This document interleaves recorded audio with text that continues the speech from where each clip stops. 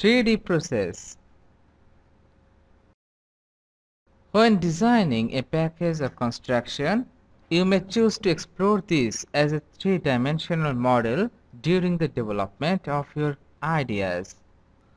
Whilst a 3D construction may be required for your final presentation, you may choose to construct paper models to explore the interrelationship between sites and its suitability as a container.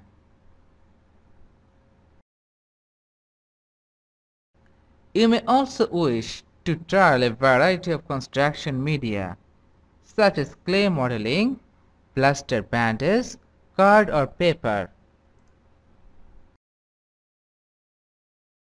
What is 3D printing? 3D printing or additive manufacturing is a process of making three-dimensional solid objects from a digital file.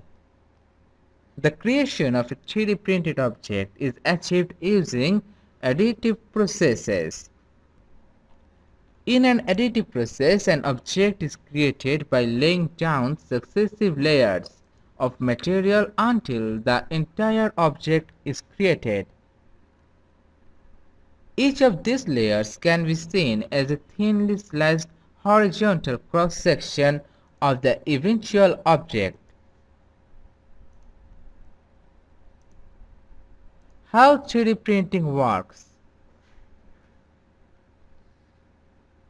It all starts with making a virtual design of the object you want to create. This virtual design is made in a CAD computer-aided design file using a 3D modeling program for the creation of a totally new object, or with the use of a 3D scanner to copy an existing object. This scanner makes a 3D digital copy of an object and puts it into a 3D modeling program.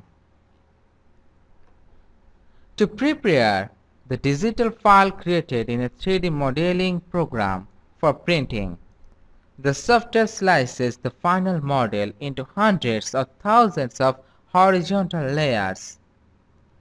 When this prepared file is uploaded in the 3D printer, the printer creates the object layer by layer.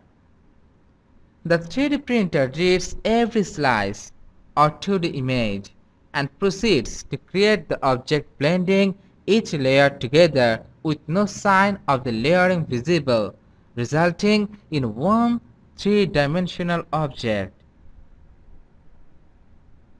Methods and technologies of 3D printing. Not all 3D printers use the same technology to realize their objects.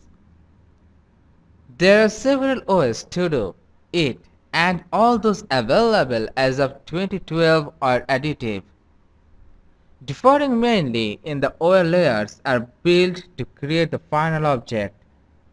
Some methods use melting or sampling material to produce the layers.